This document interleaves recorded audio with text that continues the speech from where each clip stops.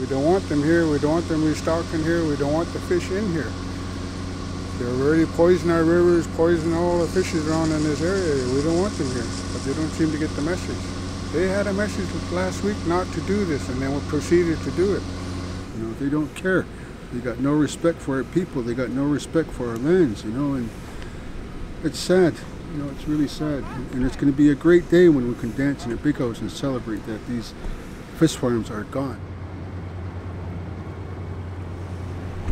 This land belongs to us. It does not belong to this corporation that's known as Canada. This is for our children, the children of all of so-called Canadians, I guess you would call them.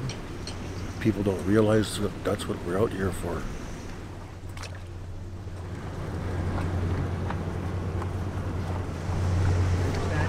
I understand you want to protest. If you cross inside of there, you're in extreme danger. You saw how he came in, right?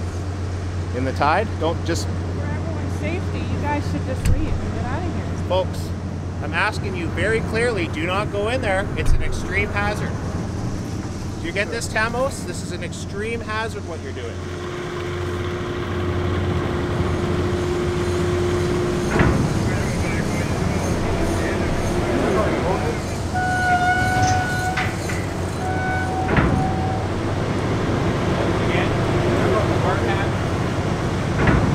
Area.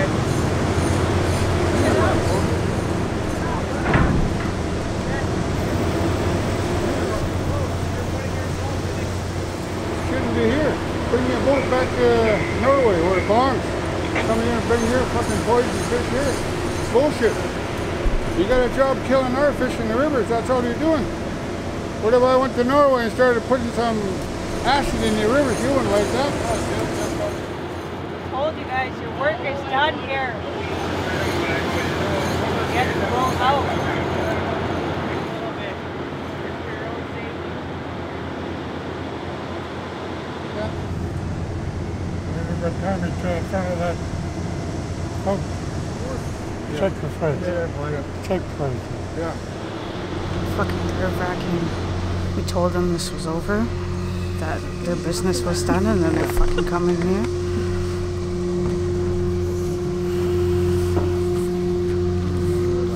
Just gonna keep upping it and fucking upping it until we fucking get these guys out of here. And we're not gonna stop. We've had enough. This is not your country. This is... Norway wants fish. Let them go get fish in Norway. Not here. You've killed our runs. You've actually killed our runs. I haven't killed anything, sir. You have. I haven't your killed viruses anything, in your fish have I killed have no it. viruses. Oh, they must be hiring low IQ guys then or something. I don't know. Perhaps, yeah. Excuse me? Like I didn't know what was going to happen. You know, you never know in that kind of situation. But I knew my heart was strong, and there's no way. The only way they were going to move me was by physically moving me. I wasn't going to move. And it gets stronger as, like when Tony came, then Wesley came, then one of our elders, oldest of the oldest in our village, he's 80 years old, and he come and stood with us. And that's very empowering for our people when they see it.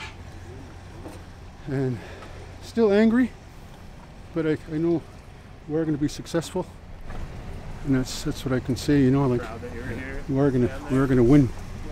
You know, and we got a lot of nations behind us. You know, and we will support other nations in the process.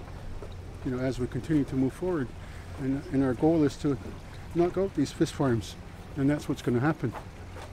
You know.